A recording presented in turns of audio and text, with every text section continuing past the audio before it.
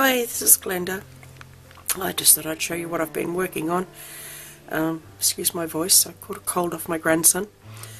We're doing vellum at Papermates on Saturday, so I've been playing with various bits of vellum. There's nothing systematic about this because I did an overview of vellum about a year ago, so this is just me playing with the ideas. So I've done one where I've embossed with an embossing folder, embossed with a stylus and a brass stencil, made little punched flowers. This one was die cut from a cherry lin die, and again some vellum flowers. I showed this one the other day with the sequins, and it's just a little vellum window, shaker card. This one's another vellum window, which I'm not sure how well that'll show up. I made the mistake of stamping in VersaFine, and I thought that would dry on the vellum, but honestly I have a feeling it may never dry. I keep ending up with little marks on the inside of my card, so that was a bit disappointing. Let's see, this one I've punched the circle with the Martha Stewart circle edge punch thing and made a vellum dress, and I've embossed the vellum for the dress. There's heaps of instructions for this origami dress online. There's nothing new about it. These two, I cut some feathers in vellum. I'm not sure how well they'll show up. They were both done on the silhouette because I happen to have the files for them. So they came up quite well. This one's really delicate, you can see it well in person.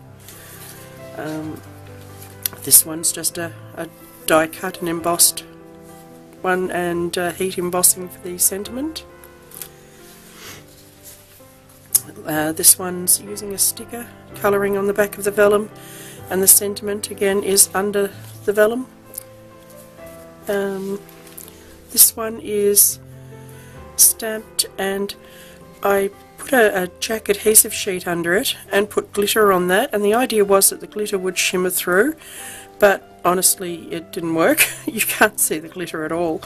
If you get it on just the right angle you get the really odd little sparkle, but that's it, and I stamped that one and stays on it, dried perfectly. This one is stamped and heat embossed on the vellum, coloured underneath with Copics. The background underneath is coloured in blue distress ink, and then on the top I've got some more vellum for waves.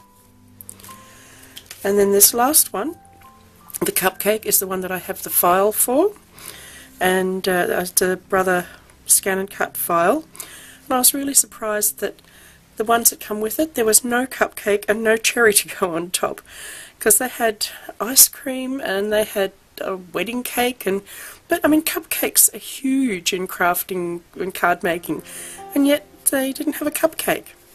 So anyway, I've made a cupcake file. So what it does, it cuts out your base card.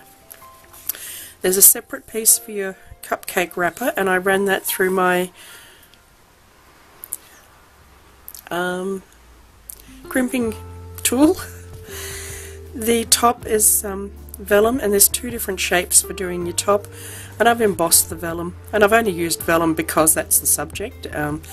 I think it might actually be better in a glitter paper or something a bit firmer, but I'm doing vellum. And then the little cherry is also in the file, so I shall put the link to that, and anybody with a ScanNCut can make cupcake cards, and it's quite cute. So that's what I've been up to, and I'm not sure what to do next. I'm open to suggestions. I need a theme, so I also need to get better. Anyway, thank you very much for watching.